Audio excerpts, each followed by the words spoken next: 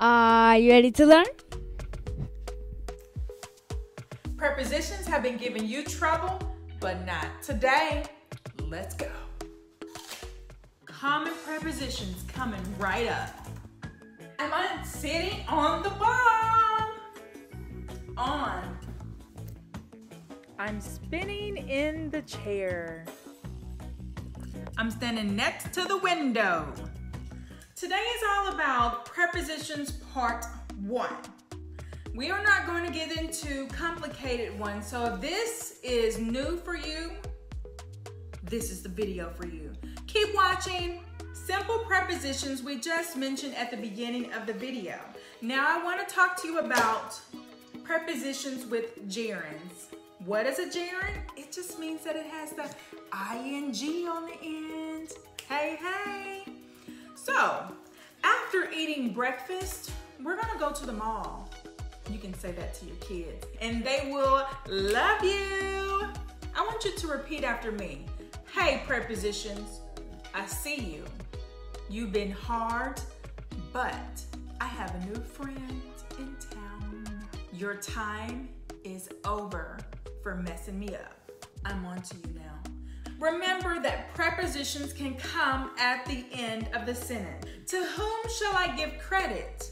Or, who shall I give credit to? You see the difference? It can come at the end, so don't think that you're wrong. Some prepositions are made of 2 words, that is 2. That's right. 1, 2. I'm going to give you an example. Take my mouth and this book. This book is next to the mouth. So in a real sentence, you can say, we live next to the White House. Hey, it's possible. Some more prepositions that I have on my notebook. Because of your courage, I'm going to learn to be braver today. Yes, we live far from the university.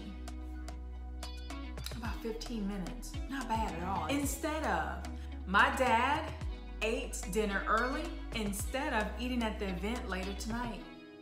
He was hungry, honey. Remember the basic prepositions. Just make a list of about 5 prepositions that you can use on a daily basis. Walk around the house and say those prepositions out loud.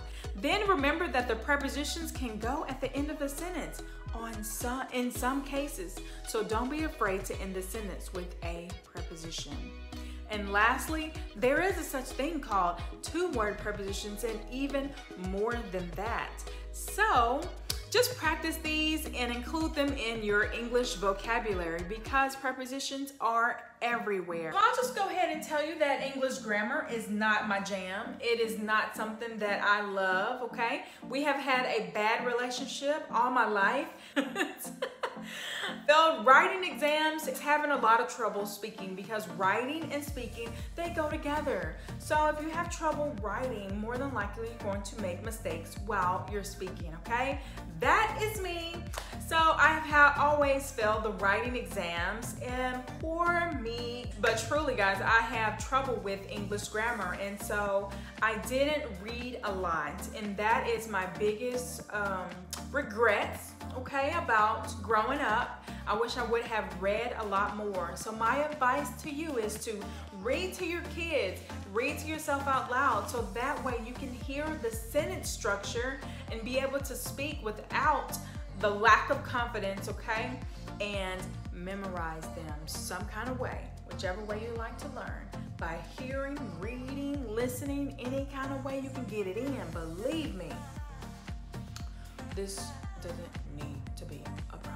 Don't worry, honey. You'll get. And the rumor is it's been giving you problems. So go ahead and practice. Leave me a comment with some prepositions in there that you're confused about using, and I'll cover them in part 2. See you later.